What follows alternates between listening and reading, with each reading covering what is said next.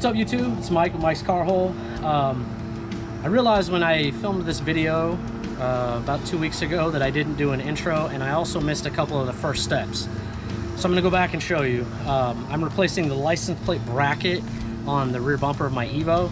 I think the reason why I messed up the intro is because I thought for some reason I didn't have to take the bumper off. Well, as you'll see in this video, you do have to take the bumper off. So I'll start that. I'll show you. You have to take the taillights off. I'm not going to take them both, but on the Evo, two screws here. Set those aside.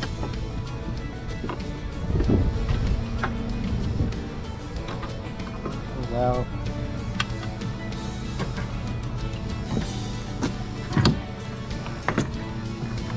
Then you'll unplug it. Unplug it, taillights out. Set that on the truck. And then I'm using this interior tool. Let me see, I'll grab the camera and show in here. This panel here is what needs to come out. And there's four pops. So there's one here. Can't get it. Let me see if I can get this one. I don't need to take all four out to show you guys. Oh, yeah, I will. That one's out. And the camera back to my camera person.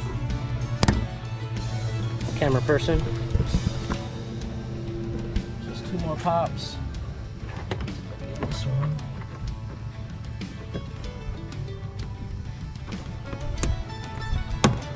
One more. It really helps to have these tools in your interior. You can do this with the screwdriver, and I think I did with the screwdriver my first go around. So you pull it from the bottom,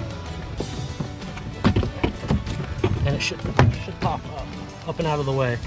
Now you need this because 4 of the bolts for the bumper are back here, which I'll show later on in this video, but I just wanted to show you because where I started filming was at this step right here. So if you come over here, we'll cut to 2 weeks ago when I was removing this bumper.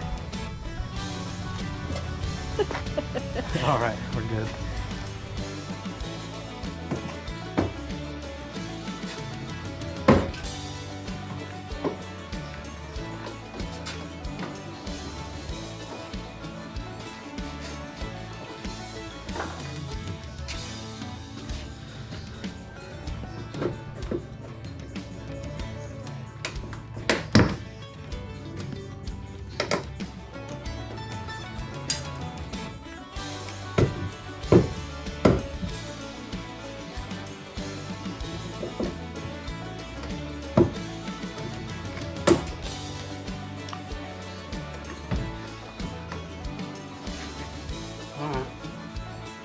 So far I've broken every bolt and had to rip off those clips. And I still don't know how this bumper comes off, so. And now I still have 2 bolts on each side. Should loosen it up. Hopefully I don't break these ones.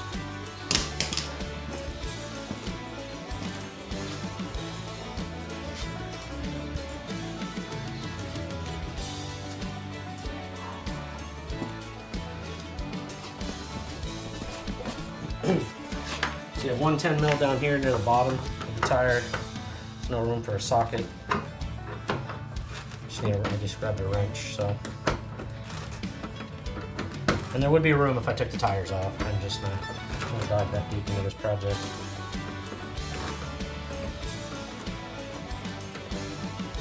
The front bumper is a lot easier to take off.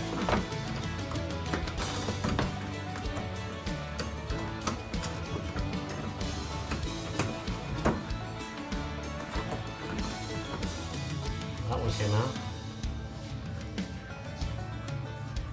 That one I need a socket.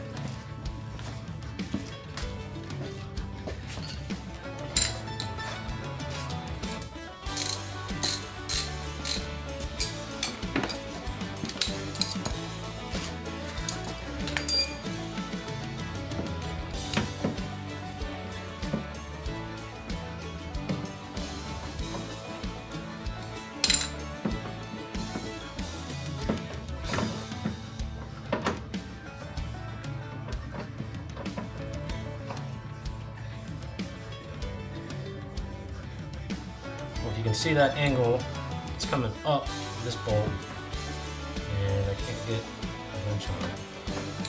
Tighter than more. See if I can get an extension on it to do it.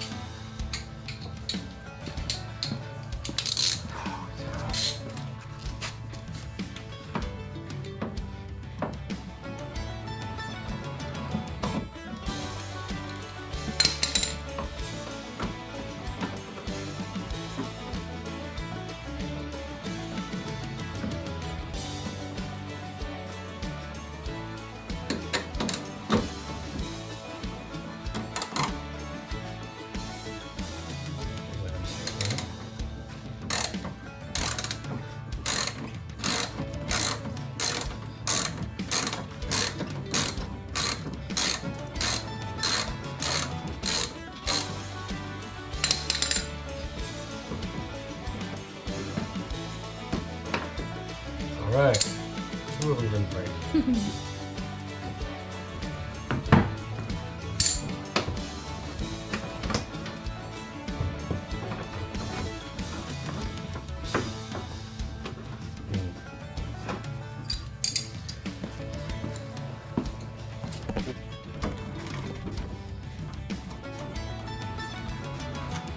So if you're doing this at home, make life easier for you, take the tires off. It looks like the extension worked. Did work.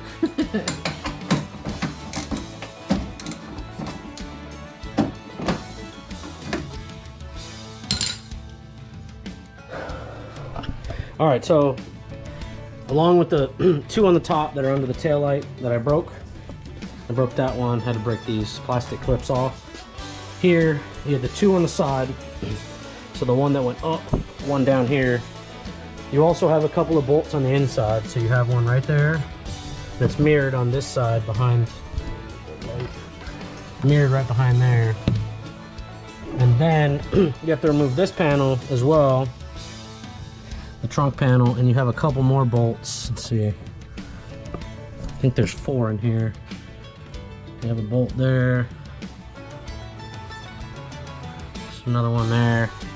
Anyways, once you take this panel off, that's when you'll have access to those bolts. This panel comes off pretty easy. There's just a couple of press pops in here, so there's one, you know, like when it's in the car, it's like this. You have 4 of those, and you know, it's just got some clips on the top, so you'll pry it from the bottom and pop it up. The only thing I did on mine is there was a little cap here on this carpet or whatever this is. I unscrewed this to give me the leverage I needed to get it out. You don't have to take this thing all the way off. So I don't suspect I'm going to have any issues with any of these 6 bolts like I did the other one, so feeling better about this whole project already. So I'm going to go ahead and get all these bolts out and get this bumper removed. Alright, so I got the bolt off over here. It was a bolt, it's 10 mil. I broke this one. This was also 10 mil. And then the 4 that were here ended up just being nuts. So it's 4 10 mil nuts. Those ones came off really well. Everything should be unbolted, so the bumper should come off. So I'm gonna hand the camera off so maybe we can see this.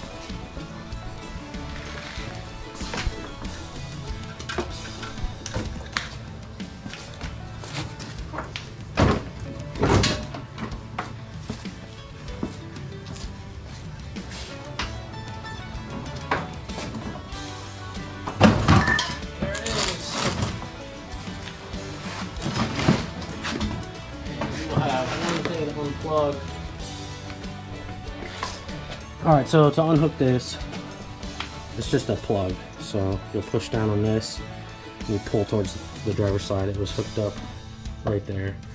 So the bumper's off completely. I did get lucky. I do think the bolts that broke I will be able to address. Got a little bee's nest starting here. So the new bracket that I got replaces this one. But from looking at it, I have to drill out the rivets that hold it in. So if you were going to do this project, you would have for sure had to take the bumper out.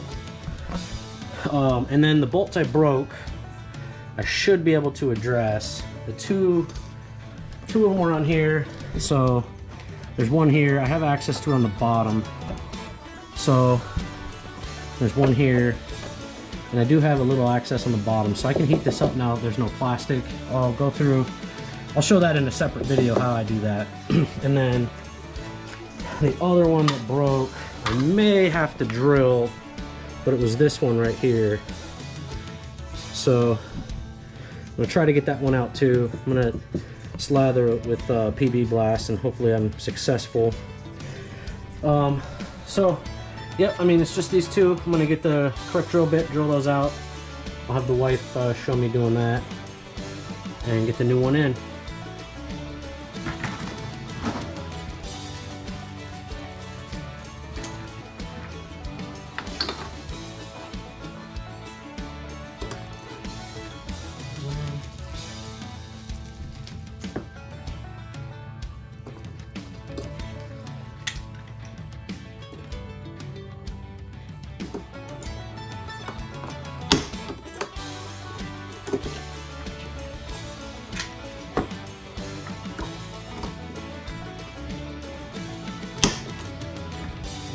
Back on.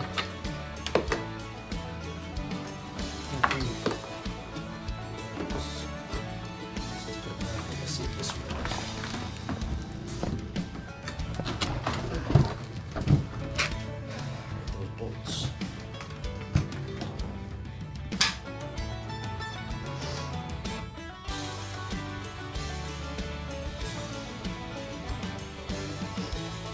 It came with all new. I'm assuming that this hardware is stainless and not aluminum. The brackets. Alright, so I was struggling. I had to push the bumper up while I pulled the bracket down to get them lined up. But I just got them started. Just send them home.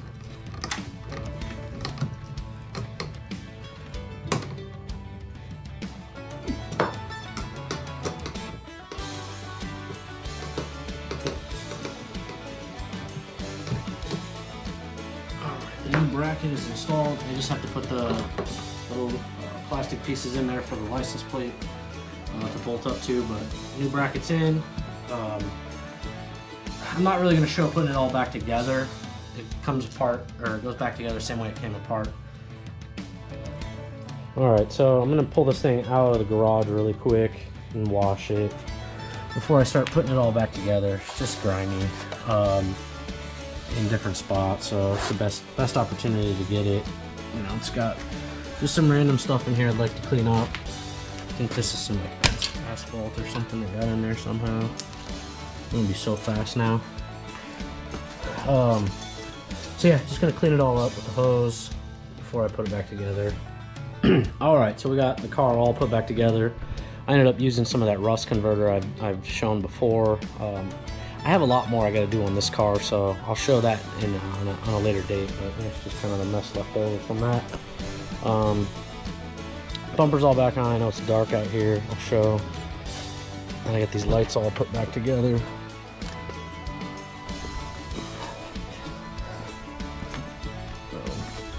Lights back on. Everything's all back together on it. So it's been a little bit more work than I anticipated, but overall not bad.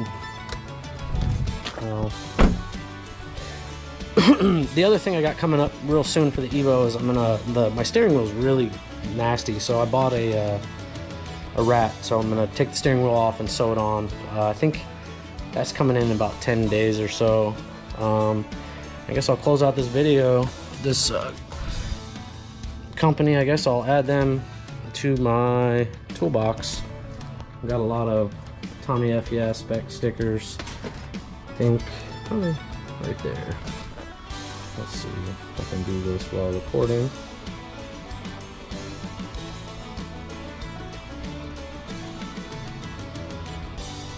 This is difficult.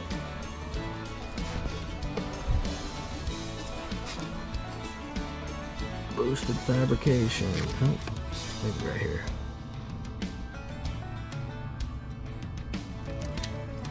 All right, you're on the toolbox. So, thanks for watching my video. Look forward to the Evo steering wheel. That one's coming up soon. And I do need to do a detail job on that car on the interior. It's pretty bad, so I'm gonna pull the seats, scrub the carpets and all that. So that one will be coming pretty soon too. If you're new here, thanks for watching. Hit that subscribe button. If you're a returning viewer, I appreciate you. Let me know if there's anything you want to see in the future. Thank you. Have a good one.